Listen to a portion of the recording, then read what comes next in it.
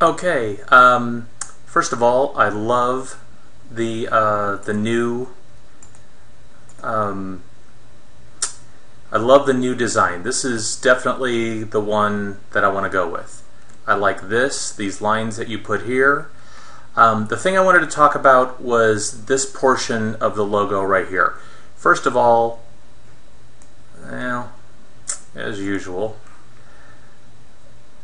that little bump thing right here, if we could get rid of that, that would be great. What I was thinking was, first of all, let's get rid of this little bump right here.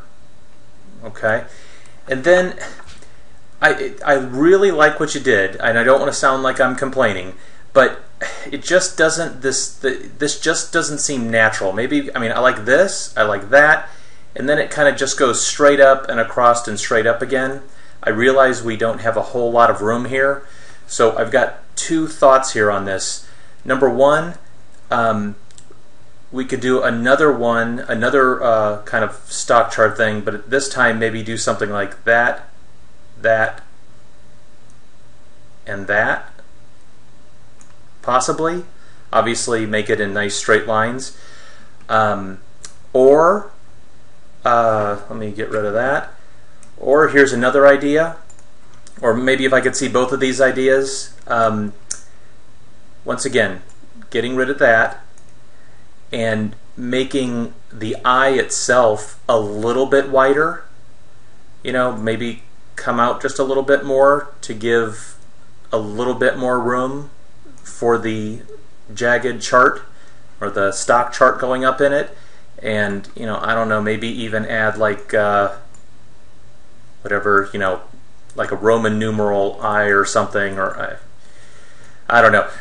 My thought is we either have a nice smooth chart that goes 1, 2, 3, 4, 5, and do that with a fatter eye, you know, the eye in the middle, or we also see what it looks like if it just goes like that, that, and like that. See, I'm even having a problem. So we're 95% of the way there. I love it. I love all this. Don't change anything there or there. It's just this stock chart in the middle. I just want it to look nice and you know, natural. And I just feel this one right now just looks a little crowded. I understand why it is, because of the eye.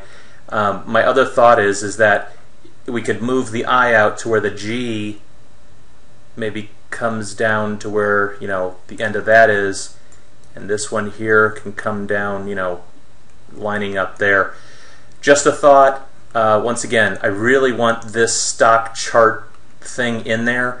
It's just, this one just looks a little odd, so I'm wondering, let's make the eye a little wider. If that looks horrible, then maybe just going with a 1, 2, and then 3. Hope this helps. I just once again want to say I'm very impressed with your work. I will be leaving you a stellar feedback, and also on this, I think when we're done, I'm going to pay you another $5 for the vector graphic of it. So anyways, that's it. Sorry I'm taking up so much of your time. Thank you so much.